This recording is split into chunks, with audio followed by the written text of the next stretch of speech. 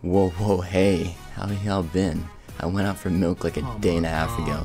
You know, only a couple hours. Apparently, between the time I left for milk and came back, Layer 2 was announced, and I believe at the time of this video getting out, it's most likely coming tomorrow, or at the very least the next Monday after. I've been looking at the changes, and I'm not gonna lie, these old builds are gonna be clapped. I don't mean like they're gonna suck, but they aren't gonna be as good as the builds that are going to be made after Layer 2, according to these changes. Exhibit A. Progression is much easier to go about, as said from thread Número 3. where it states that the EXP curve in verse 2 has been drastically improved. Adept and Mark of the Lone Warrior will be removed in verse 2, but since the new base EXP is better than both of them combined, you won't really be losing out from this. So essentially what this is saying is that Adept and Mark of the Lone Warrior are getting yeeted out the game.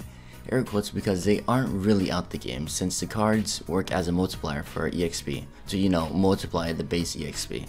But relating to this chart, you can see that the base is being changed to be an even better multiplier than having Adept and Mark of the Lone Warrior. So all in all, if you didn't have either of these, the game is easier for you. But if you did, haha loser! Change has its ups and downs. Mostly good, but I can't help but think what the point of doing Trial of 1 is anymore, since Mark of the Lone Warrior was the main incentive in attempting it. Now all it provides is a slightly quicker progression. Maybe it will be changed, who knows. Anyways, on to Exhibit B. Luck is getting fucked in the ass.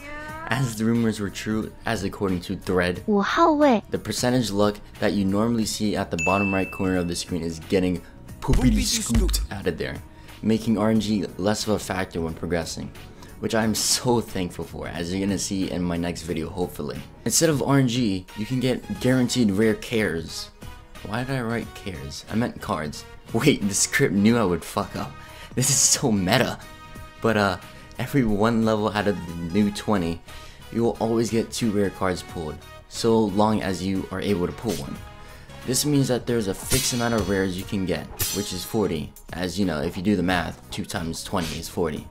Before, it was completely RNG, and rare / legendary amounts varied across all builds because of it. So this is a very nice change, as some builds are extremely hard to make. Foreshadowing.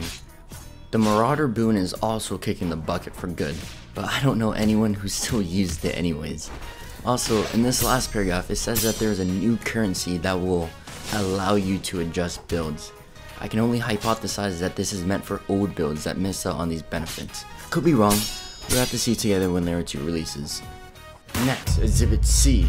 Traits in thread. Numéro 6. Yeah, I'm not gonna lie, I don't understand it. I saw it for a good half an hour, but I think it's like another type of card roll, like Whispers, where you would get traits that specialize in health, damage, tempo, or ether.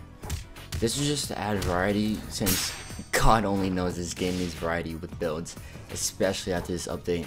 But yeah, that's all I got. Probably wrong, or some bloke will explain it better, with more detail than I have. Lastly, Exhibit D.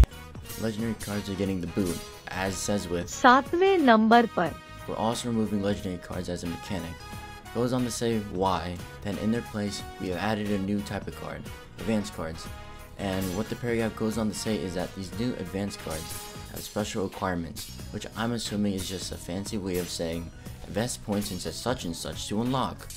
All the legendaries have either turned into these new advanced cards, or have been turned into rares.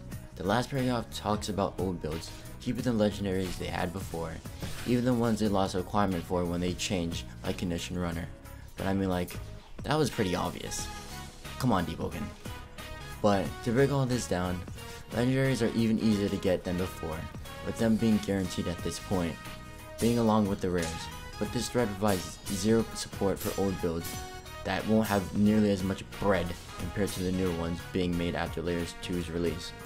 But yeah, that's my hot take about the new upcoming changes to Deepwoken. If you found this video helpful, please do subscribe because I'm broke and I need funding to continue making videos. Adobe ain't gonna pay for itself. But in conclusion, if you're progressing, stop. Just wait until Layer 2 so you don't miss out on these new benefits. If you already maxed out a build, tough luck to ya. Make a new one because of literally everything in this video. But anyways, y'all have a great day.